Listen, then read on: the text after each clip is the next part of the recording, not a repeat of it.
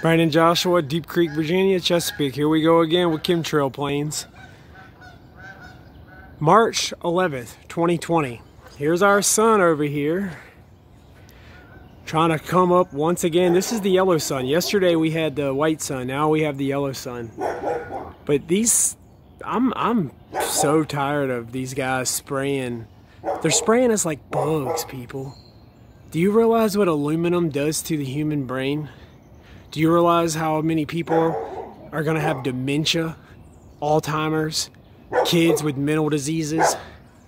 They're sending home stuff with children at schools, sending home paperwork for the child and the parent to sign, asking if 10 things you would bring to if you had to get rounded up or willingly walk yourself into FEMA camps. Some of those will be those Walmarts they have sitting around waiting for us that are turned into prisons. Temporary coffins in rural areas. One slit fill in could hold 30 to 40 bodies.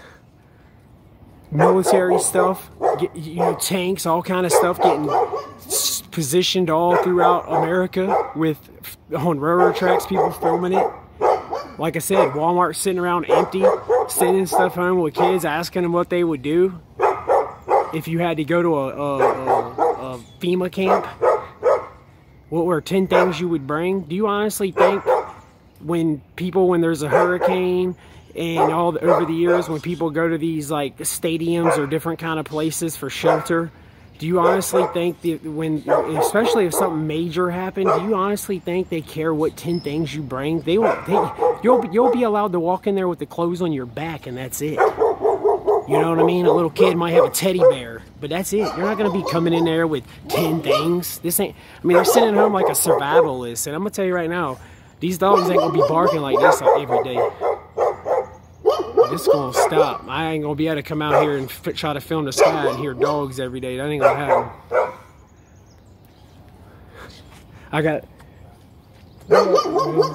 I have our dog right over here, and she's a good dog. Jewel doesn't bark and act crazy. I mean, it's insane, man. But anyway, I just wanted to show more chemtrail planes spraying us like bugs. Aluminum, strontium, barium, nanoparticulates. If you have an infrared camera, you can shine it up in the sky at nighttime and see literally millions of fibers flying through the air that we're breathing in, that we have now been turned into antennas, to where they are literally, they can watch us in our homes anywhere we're at. Our bodies put off energy and they're now literally feeding off our energy, connected to 5G, 6G. We're not even supposed to have the router in your bedroom for internet can cause cancer and brain tumors. If you sleep next to a computer router, it'll cause a brain tumor or cancer and you can die. Imagine what all of these frequencies are doing to our bodies. It's literally breaking down DNA. But look at our sun. Here it is. All the chemtrail poisons. Can't get through it. Here we go again every morning. All the sky, fake clouds, chemtrail planes. Look at them. They're everywhere, every day. That's not contrails, people. Contrails don't last for hours and form across the sky and then interlock with each other and then have a hazy poison sky over our heads to where we can't even see stars at night. You know what I mean? The sky's turning white. I mean, they come from Norfolk Airport all the time, man. Or I don't know if they come from Norfolk Airport, but they come from that direction.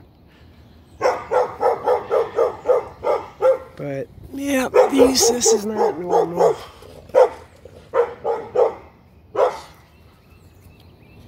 Like I said, I need to get a good camera and a tripod so I can set stuff up and film properly without shaking and all the walking around and get rid of these dogs.